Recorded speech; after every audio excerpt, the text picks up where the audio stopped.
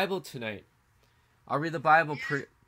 Tonight's theme will be on UFOs, since the mainstream media has been pushing that agenda, and I've been watching videos to use discernment.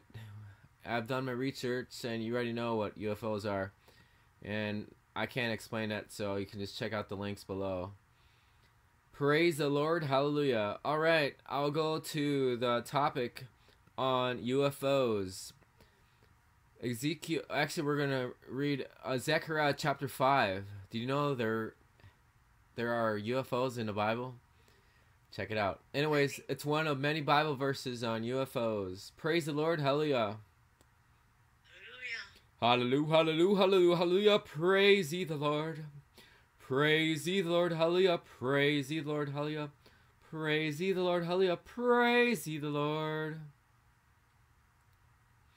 Alright, I'll read from the book of Zechariah chapter 5 in the Old Testament. One of, actually I think it's major or minor prophets. Praise the Lord.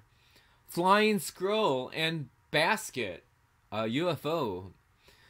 Once again I lifted up my eyes, and behold, I saw a flying scroll, a UFO.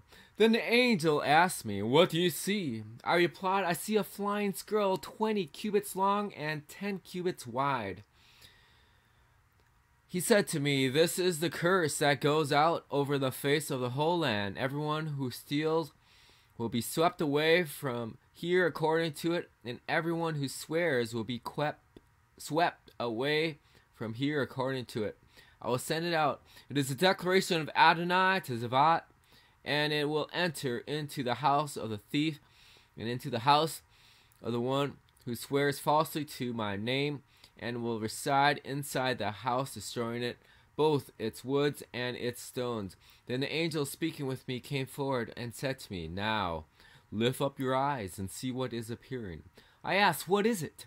He replied, "This is the measuring basket that goes out." He continued, "This is their eye in all the land." Then behold, a land cover was lifted, and a woman was sitting in the middle of the measuring basket. The angel exclaimed, "This is wickedness." Then he shoved her back inside the measuring basket, throwing the lead weight over its mouth. After this I lifted up my eyes, and behold, I saw two women emerging with the wind in their wings. They had wings like the wings of a stork, and they raised the measuring basket between the earth and the heaven. I asked the angel who was speaking with me, "Where are they taking the measuring basket?" He said, "To build a temple for her in the land of Shinar. When it is prepared, she will live there in her own place." Alright, I can't tell you the whole context of this because I just zapped out to Zechariah chapter 5. But feel free to check it out, research out it. And it's one of many Bible verses on UFOs. Lord, protect us from the deception and stuff that the mainstream media always produces out there. Pray that you give us discernment, eyes to see what you're trying to show to us, Lord.